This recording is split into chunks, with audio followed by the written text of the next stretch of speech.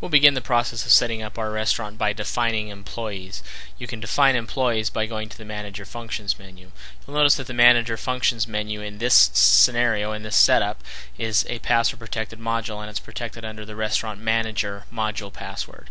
For more information on configuring passwords for modules and enabling users for access to modules, please see the standard video training series discs. Employees are defined by selecting Define Employees. Throughout the software, as you enter the definition options, you'll notice that you have an option to add entries, to modify existing entries, or to delete existing entries. If you select Modify, you will get a pick list of the items that are available to select from. Again, throughout the software, you'll notice that we use pick list to help you quickly find entries in a database.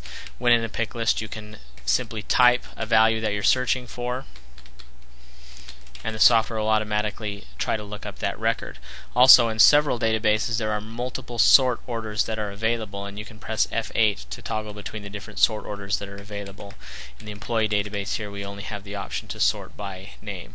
So we can select an entry, and then we can modify that entry. If we wanted to add a new entry, we would simply select Add, put in an employee number, and then specify the information for that employee. In the restaurant software, it's important to maintain strictly numeric values for all employee numbers, as well as to use the same value in the salesperson ID as is used in the employee number. This will assist in employees being able to enter their server information using the numeric touchpads that are on the screen.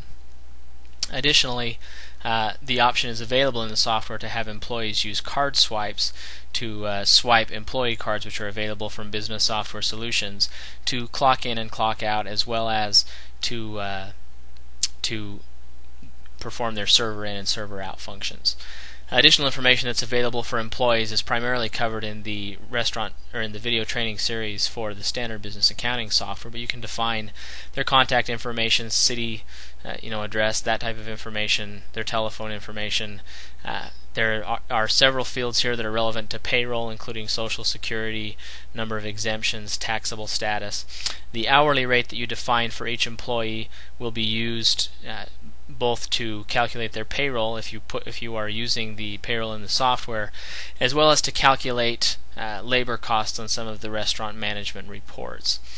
Finally, you also have an option here to allow non-approved clockouts if you have enabled the function that requires manager approval for a clockout, but some of your employees, such as cooks, etc., are not required to reconcile with the manager, and therefore you want them to be able to clock out without approval. You could specify there with a yes that they're approved for clockout.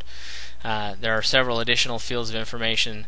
Most of these relate to payroll, and again, for more information on the employee definition screen, you can see the employee training video under the standard video training series.